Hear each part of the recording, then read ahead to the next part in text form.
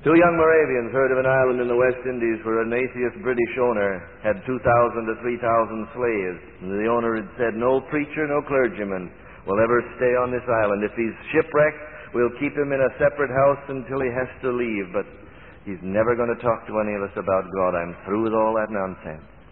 3,000 slaves from the jungles of Africa brought to an island in the Atlantic, and there to live and die without hearing of Christ. Two young Moravians heard about it. They sold themselves to the British planter and used the money they received from the sale, for he paid no more than he would for any slave, to pay their passage out to his island, for he wouldn't even transport them. And as the ship left the river at Hamburg, left its pier in the river at Hamburg, and was going out into the North Sea, carried with the tide, the Moravians had come from Hernhut to see these two lads off in the early 20s, never to return again, for this wasn't a 4-year term. They'd sold themselves into lifetime slavery, simply that as slaves they could be as Christians, for these others were. The families were there weeping, for they knew they'd never see them again. And they wondered why they were going and questioned the wisdom of it.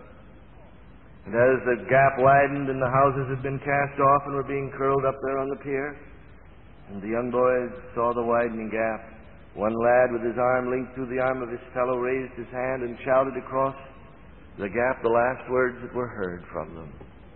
They were these: "May the Lamb that was slain receive the reward of his suffering." And this became the core of Moravian mission. And this is the only reason for being, that the Lamb that was slain may receive the reward of his suffering. That is him. Wow, finally. Okay, here it is. This was one of the two young Moravian missionaries. Him and Leonard Dober went to St. Thomas, the first Moravian mission. He was also, now this one, Brother Mike, he would also been the one on the boat with John Wesley, and he also then was the leader up here. Fascinating man.